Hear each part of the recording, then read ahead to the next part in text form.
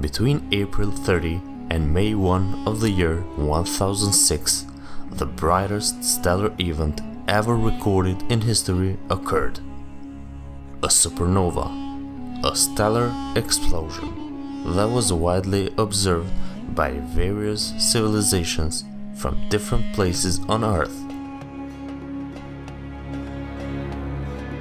More than 1,000 years later, researchers have found that the supernova probably occurred as a result of the merger of two white dwarfs. We are talking about the SN 1006.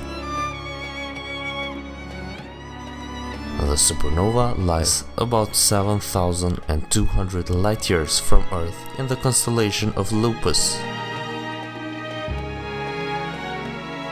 Observers across Europe, China, Japan, Egypt and Iraq have talked about this bright stellar event, and it was possibly recorded in North American petroglyphs.